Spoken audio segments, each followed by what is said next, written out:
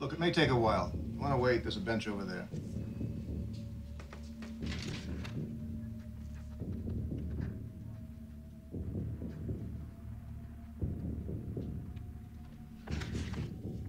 I'll be back. What's going on, everybody? Lil Chris here, and our APA Pool League is finally back on in my area, and I have a match of mine that I'd like to share. In this matchup here, I'm going to be playing up against another skill level 7, so this is going to be a race to 5. And just like before, I'll have a cue ball diagram up above to show you where I'm hitting at on the cue ball, as well as provide some live commentary as to what I must have been thinking during the course of each rack. So sit back and enjoy, and let's see how this match goes. Alright, so for now, in our APA league, we're no longer lagging for the break. Instead, we're just doing a coin flip. And I had lost the coin flip, so this is my opponent breaking here. So let's see how this rack starts out.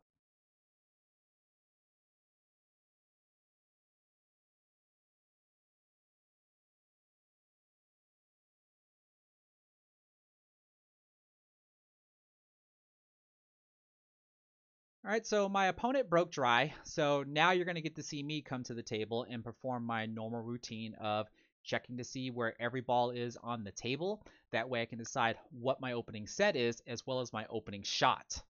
And I can tell you right now, I'm going to start with solids here, because first you're going to see me look at the 1 ball that you see I'm doing right here.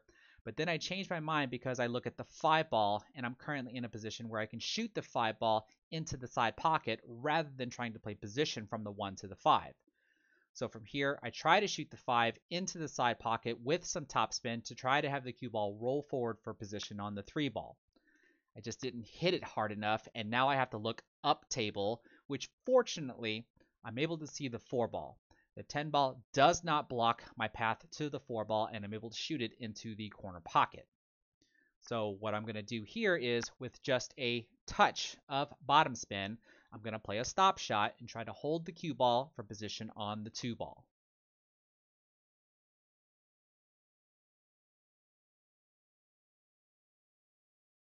Now, what you're about to see here is something I normally do not like doing. You just saw me shoot a ball at one half of the table, and now I've gone up to the other half of the table. But because of where the 8 ball is, I need to come back and try to deal with the 1 and 3 as soon as possible, which is what I'm going to try to do here. With some top right spin, I try to have the cue ball go off 2 rails here to come back down for position on the 1 or the 3, but as you can see here, I hit it just a little too hard and I end up scratching. So now with ball in hand, what is my opponent going to do?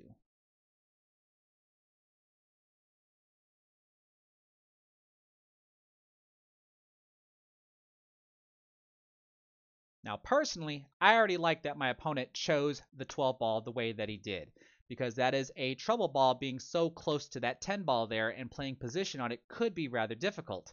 So using his ball in hand, he takes away that trouble spot immediately and then proceeds to try to run the table. So it looks like he's going to be playing the 14 ball into the side pocket. So he's held the cue ball. He's got position on the 11, the 15, or the 13. Looks like we're going to go for the 11 in the side pocket. I think he went a little lazy on that one. I don't think he wanted the cue ball to roll forward for the 13 ball, but that's okay. Stuns the cue ball over for position on the 9 ball. So it looks like his 15 ball is going to be his transition ball to get position on the 8.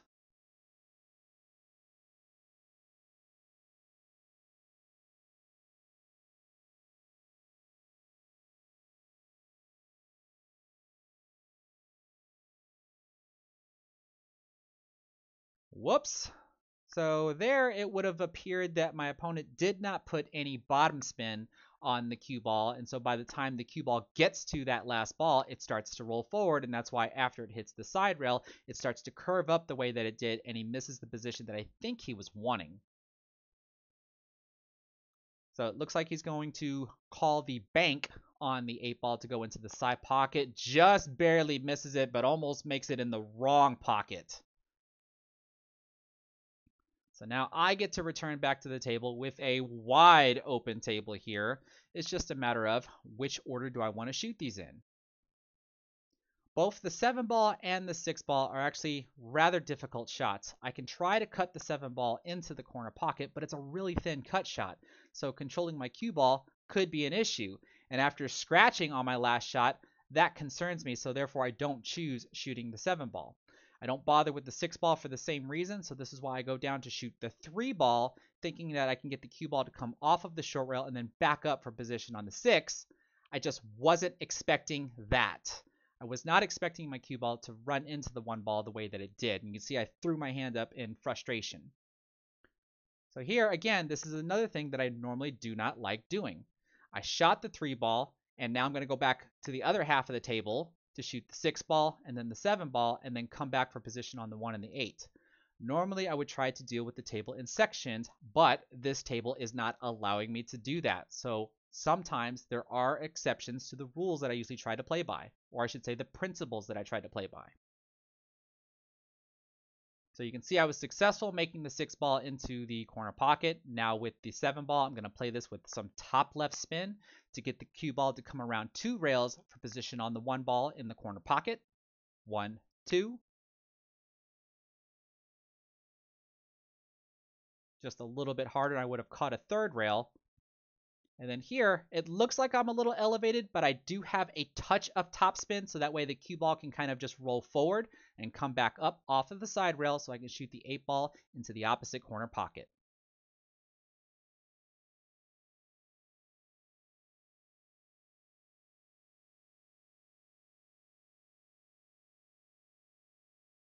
There we go. And I take the first rack down, 1-0. And for anybody that's asking, why are we not marking the pockets on the 8 ball? Normally that is the rule, that you're supposed to mark the pocket for the 8 ball. But at least here at our local league, most of the high level skilled players just agree to call it. Now, once we are going to cities, or if we ever make it to nationals, it doesn't matter what your skill level is, you always should mark the pocket for the 8 ball. All right, so here we are with rack 2. I'm currently leading 1-0, and I decided that for this season here, I'm going to only be trying to do 8 ball breaks. So I'm going to be hitting the ball in the second row with some bottom spin and then a touch of right spin, since I like to break on the left side of the table. That way I can try to get the cue ball to hit the side rail and then come back and hit the rack again. And I'm always trying to look to see if I can get that 8 ball to go into my right side pocket, though I have dropped it in other pockets before. Now, it's not always guaranteed, but what is guaranteed is that the 8 ball does move out of the rack. So let's see how this rack goes.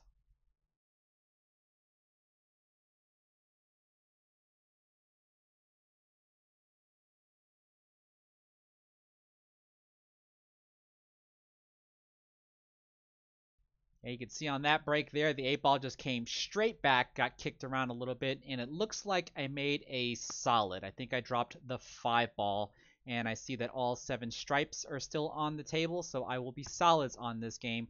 And instantly, right here at this end of the table, I can already see that my 7 ball is going to be an issue. And so, like y'all have heard me say before, I always try to deal with trouble spots as soon as possible. And the way that I see that being done right now is to shoot the 3 ball into the side pocket and play position to be able to cut the 6 ball to my right, which automatically sends the cue ball to my left, hopefully breaking out the 7 ball. So here I just roll the 3 ball in. And then now from here, I'm just going to try to stun the cue ball over to hit into the 7 and hopefully put it out into the open.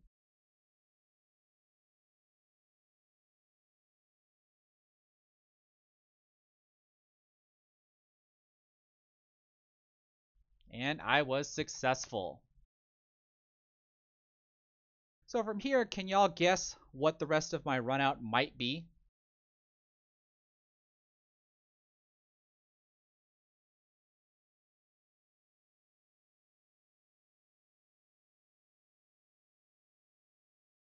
Because from here, if you can see, I'm putting a little bit of bottom left on the cue ball so that I can pull the cue ball back for position on the 4 ball.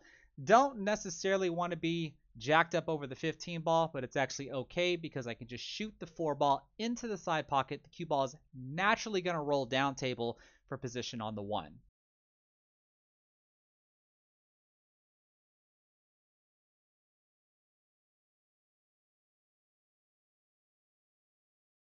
So you should have guessed by now, the 2 ball is going to be my last ball that I use for position on the 8.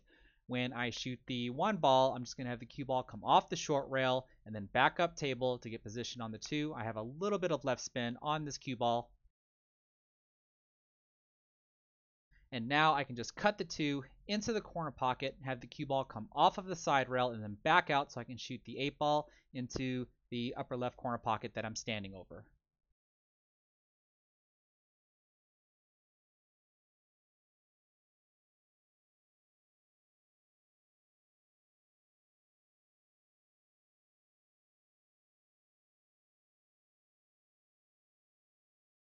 And there you have a break and run for this rack. So now I'm up 2-0, and let's see how the third rack is going to go. All right, let's see what kind of movement I can get out of the 8 ball on this rack.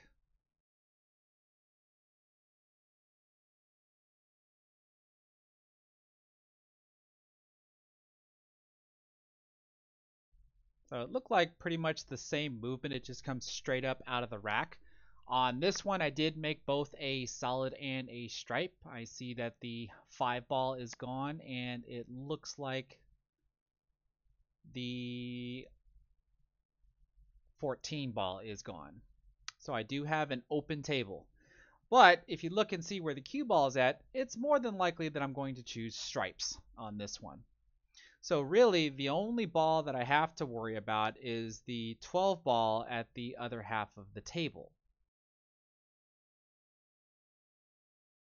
So I'm still going through my same routine, though. I am checking out every ball on the table.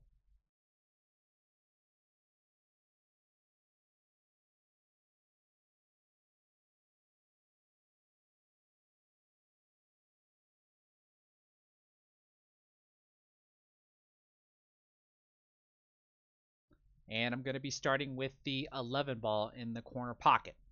The 3 ball there near the corner pocket makes that pocket a little bit bigger. I can actually catch the side rail a little thick if I wanted to and still get that type of reaction and have the 3 ball help me. Now, because of what I mentioned with the 12 ball being trapped at the other end of the table, I am going to try to get there as soon as possible. You can see here I'm looking to see about playing position between those 2 windows there, but that's a small chance of me actually getting there from where I'm at right now. So when I look at this 10 ball and see what I can do with it, I can see that I can get position on the 9 ball, and from that angle right there, I can try to play the 9 ball into the side pocket, have the cue ball come off the side rail as I indicated, and then get position on the 12 ball. That at least was the plan. But the plan doesn't matter if I miss the shot. So you can see the angle that I have on the 9 ball there. I can play the 9 ball with some topspin, have the cue ball come off the side rail, and I would have been able to get position on the 12 ball. Come back down table for the 13 and the 15, and then play the 8 ball in either of the side pockets or in the lower right corner pocket. But now let's see what my opponent can do with solids.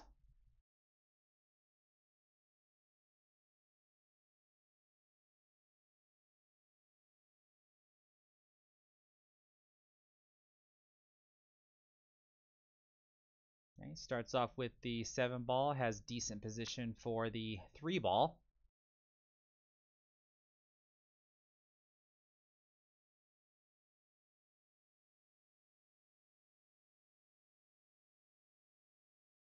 Him tapping on the table like that tells me that he hit that ball a little too hard.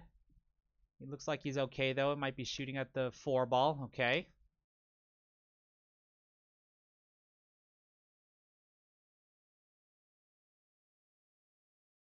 Looks like next he's shooting at the 6. Should get automatic position for the 2, which means he's going to try to use the 1 ball to get position on the 8 ball.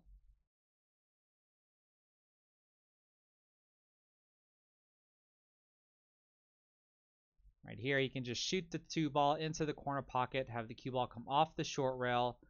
Well, I think he wanted to hit it a little bit harder than that. That way he can be a little bit closer to the 1 ball, but it does look like he can at least still see it.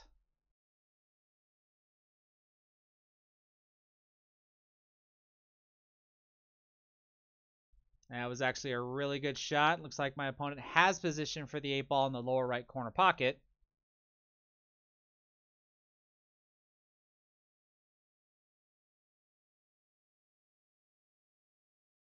Oh, and he just missed it again. All right, so that'll bring me back to the table. Just like before, I have a wide open table. I have no issues. There are no more solids that could be used as obstacles. So I can tell you right here, the plan was to basically play a circle. So I start with the 10 ball, and then I wanted to have my position on the 15 ball, and then just complete a circle by getting the 15 to the 12, then to the 9, and then to the 13, and then to the 8. But the plan does go wrong. When I play this 15 ball, I don't actually get the angle that I want on the 12 ball so that I can get positioned on the 9. You'll see here when I play the 15 ball with top right spin, now I have a pretty sharp cut angle. So actually, it was the previous shot that I messed up. I should have gotten straighter on the 15 ball so that way I can get straighter on this 10 or on this 12 ball, and that would have been easier for me to get position on the 9 ball. But now I have to resort to getting position on the 13 ball, and then from the 13 ball to the 9 ball.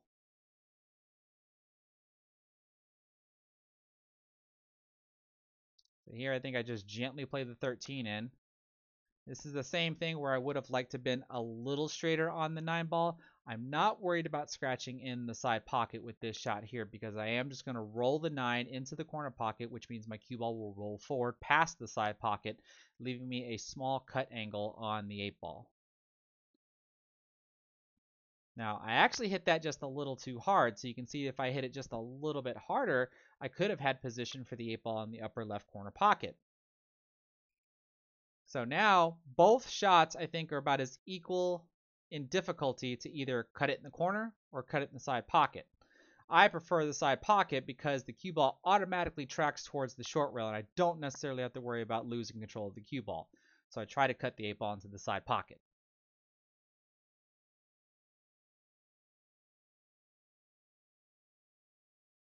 And I'm able to take that one down, and now I lead 3-0.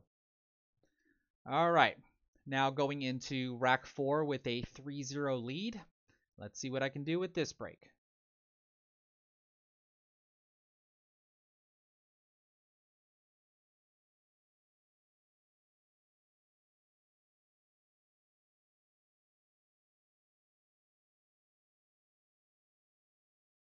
Well, it looks like I got a little bit more movement out of the 8 ball. I did lose control of my cue ball as it ends up behind the rack.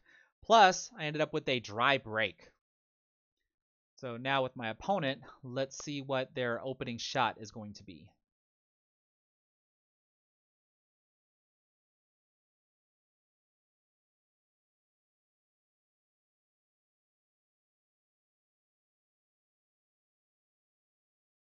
And it looks like he's sizing up for the 14 ball to go into the side pocket.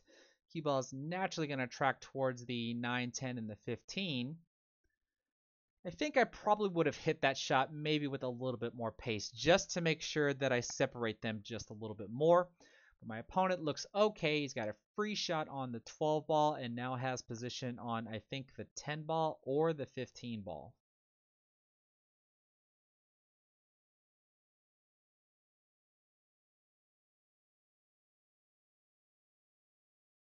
Now, what I'm curious about, though, is what is my opponent going to do with their 13 ball being at the other end of the table?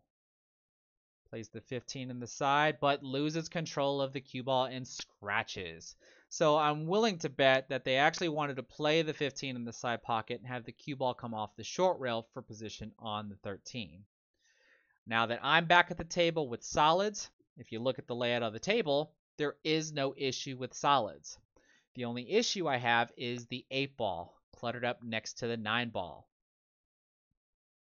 So that's why you're going to see me place the cue ball here for position on the 1 ball, because I'm going to shoot the 1 ball into the corner pocket with some center left spin so I can have the cue ball come off of the side rail and into the 8 and 9 and try to separate them. And I was successful. Now, I actually don't know if the cue ball is going to end up where it ends up if I get a breakout, because there's no guarantee that I'm going to clip the 9 ball the way that I did. All I wanted to do was make sure that I run into either the 8 or the 9 just to separate them. But I was fairly confident that if I was successful, I'm going to have some sort of shot on any of these solids.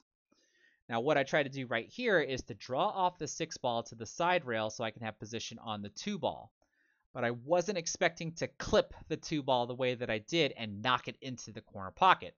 Because now all I have here is this really difficult cut shot on the 7 ball. I'm really close to the 7 ball. I have to cut it so thin just to be able for it to have a chance to go into that side pocket. I think I even get up and check it one more time.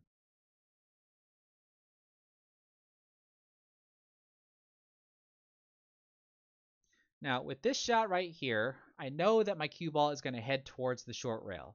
So with top right spin, I try to get the cue ball to come 2 rails back down table for position on the 5 ball. Now, I got the position, but it doesn't matter since I missed my 7 ball.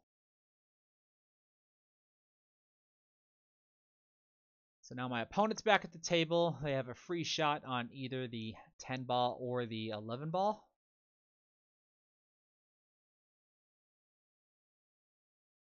Takes the 10 ball into the corner pocket, has automatic position for the 9 ball.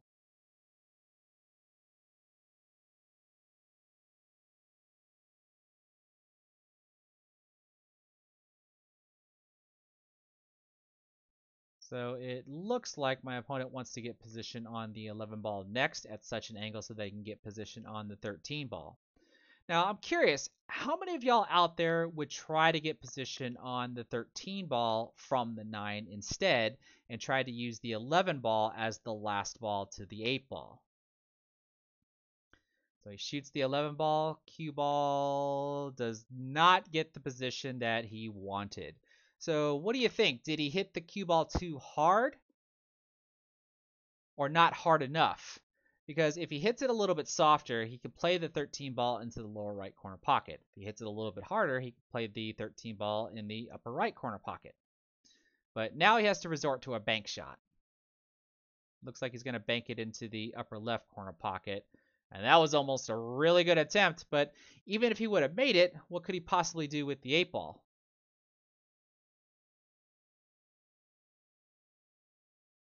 So now I'm back at the table.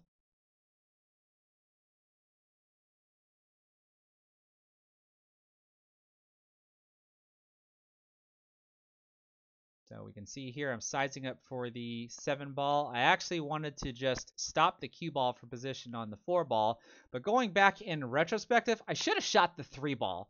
I was very well lined up for the 3 ball to go into the corner pocket, and I could play from the 3 ball to the 7.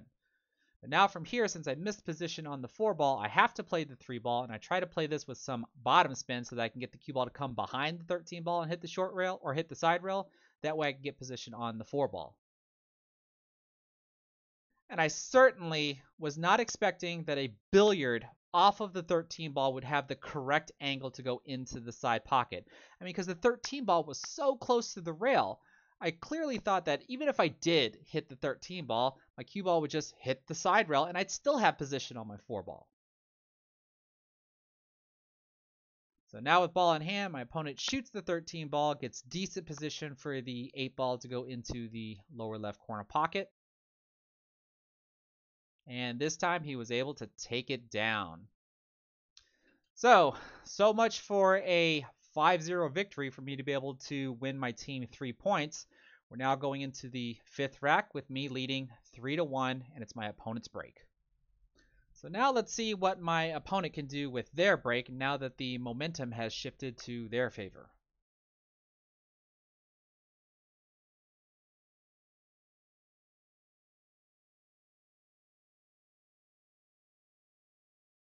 A very powerful head-on hit, but nothing drops. So look at where the cue ball is at. How many of y'all have had this happen to you to where your opponent breaks dry and has a decent spread like this, but the cue ball is actually in a position where you can't really shoot at anything? Like, all I have access to really are the solids that are in front of the cue ball. I can't back cut the 3 ball into the upper right corner pocket. The cut is just way too thin. And I can't really do anything with the 4 and the 6 ball. So here I am looking around trying to figure out what I can possibly do. Can't see any of the stripes.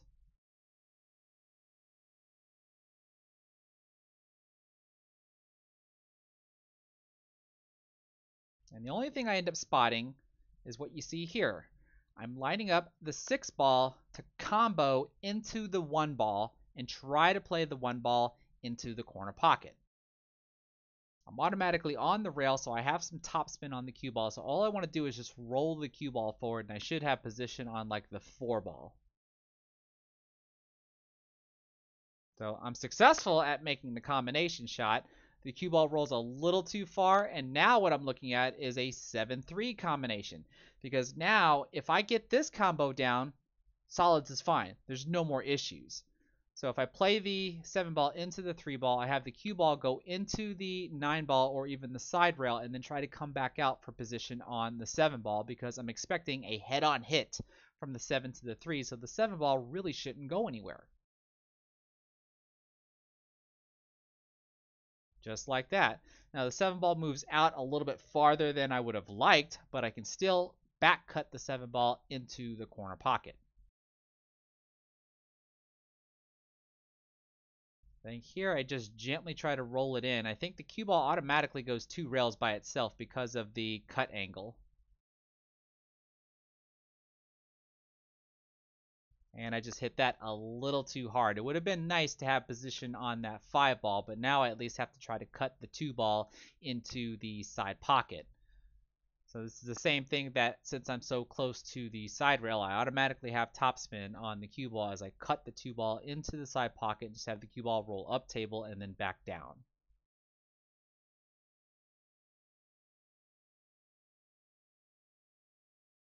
So now from here, I'm going to play the 4 ball into the upper right corner pocket. I believe I have some top spin with a touch of left spin. So I can get the cue ball to hit the short rail and then come back out for position on the 5 ball. But look, I was short on the position. I needed to hit it a little bit harder. You can see how my hands just come down onto the table like, ah. So now I have to play the 6 ball, and I play this 6 ball with so much bottom spin and a touch of left spin because I try to pull the cue ball back to play the 5 ball into the same corner pocket. I just get fortunate and clip it just like that, and now I have a natural angle to where I can shoot the 5 ball into the upper left corner pocket. The cue ball will naturally go into the short rail and then back out to have position on the 8 ball.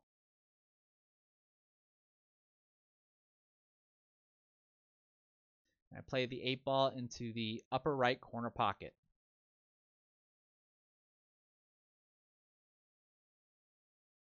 So even from a dry break and the cue ball being in a bad position, I studied the table enough and was able to find at least one shot that allowed me to still take advantage of the table. Now, fortunately, I did have one lucky shot. The way I clipped that 5 ball was luck because I did not want to actually do that. The 5 ball was supposed to go still into the same pocket as the 6 ball. But this is the way the game goes, and now I am on the hill going into the 6th rack 4-1. All right, I'm on the hill now going into the 6th rack. Can I make the 8 ball on the break?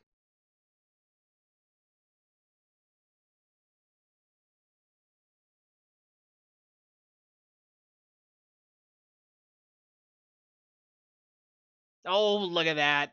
So freaking close. And that's actually the pocket I would expect the 8 ball to be able to go when I'm striking the ball that's in the 2nd row. So I think from here it does look like I made a stripe. Looks like all 7 solids are on the table, so I will be stripes on this rack here.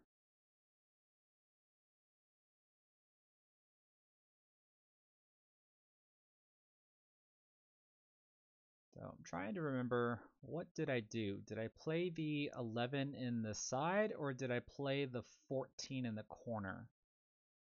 It looks like the 11 ball in the side pocket. Yes. So now I can play the 12 ball. My only issue really is how my 10 ball is kind of covered by the 6 ball because I'd like to be able to play the 10 ball into the side pocket like you see here and then get position on the 14 ball. But I need to get position on the 14 ball in such a way to where it's easier for me to transition down to the 8 ball. So what I try to do here is stop the cue ball on the 12 ball. That little bit of movement there is okay. So what I really need to do is to be able to shoot the 14 ball into the side pocket at an angle that automatically takes me down towards the 8 ball. So you can see right there, pretty much where I put my cue, so that way I can have the cue ball go down table. But I have to make sure I don't hit that 6, because if I hit the 6, I'm going to lose the angle, and then my cue ball will be going away from the 8 ball.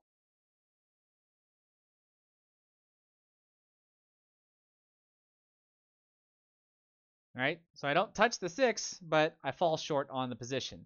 Right? I can make the 14 ball, right? That's not the issue.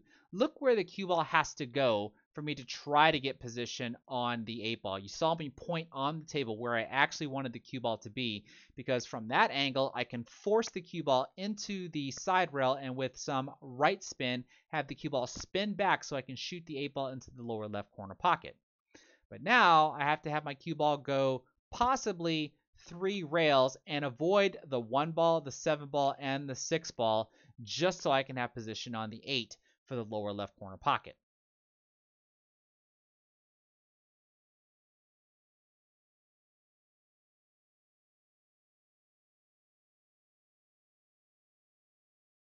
So this is certainly not a position that I really want to be in, because if I mess up here, my opponent has a wide open table, just like how he's left me wide open tables. So what you saw there was me trying to measure to see if I can get the cue ball to get close enough to the side rail and then come back to where I want to get behind the 6 ball. If I get behind the 6 ball and catch the side rail, then I should be able to catch the 6 ball and then get position. You can see I didn't catch the 6 ball at all. I actually hit in front of the 6 ball, so now I have no position on the 8 ball. So what do y'all do here? Do y'all play some type of safety? Do you move the 8 ball closer to a pocket?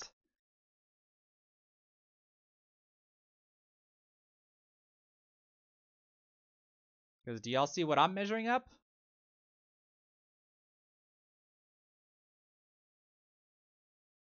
I'm calling the 8 ball to go into the lower right corner pocket by doing a 2-rail bank shot.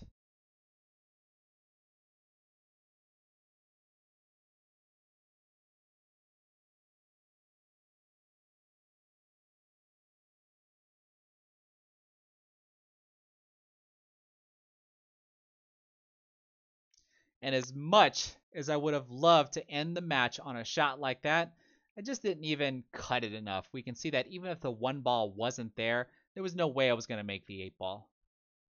So now I'm at a huge disadvantage here, with my opponent having a wide open table.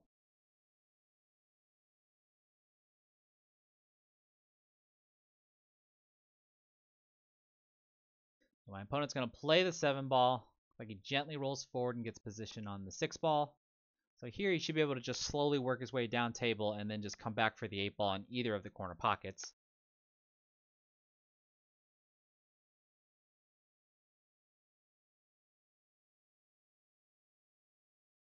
Okay, it looks like he wants to use maybe the 1 ball as the last ball.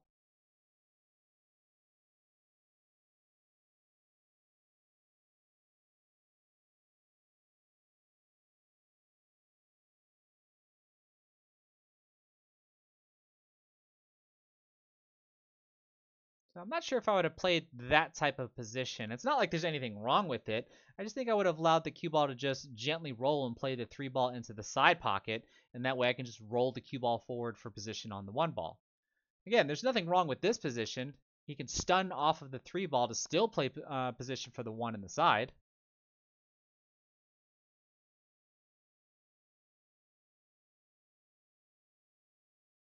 Oh, but he undercut the ball and then leaves me a shot on the 8 ball. All right, so can I close this out? 8 ball in the upper right corner pocket.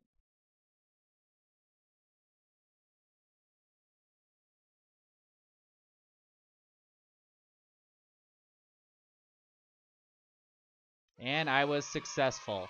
I end up winning the match 5-1. And that's going to do it for today's video.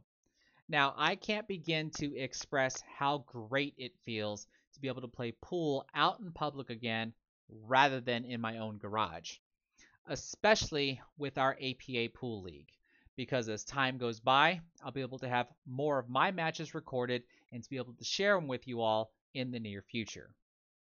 Now, let me know what you think of the format of how I'm doing these league matches now, because in the past, I would just play the video with some music in the background and then provide voiceover commentary.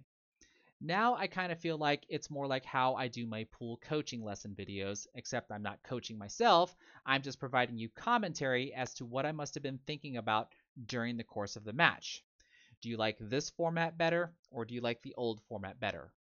Let me know in the comment section below. And just like with my pool coaching videos, if you feel like there was some other option that I should have done, or a different run out pattern, or maybe even for my opponent, feel free to leave a comment in the comment section below with the timestamp of the shot and the other option, advice, or run up pattern that you would have given. So if you like what you saw, give this video a thumbs up and don't forget to subscribe. Take care, everybody.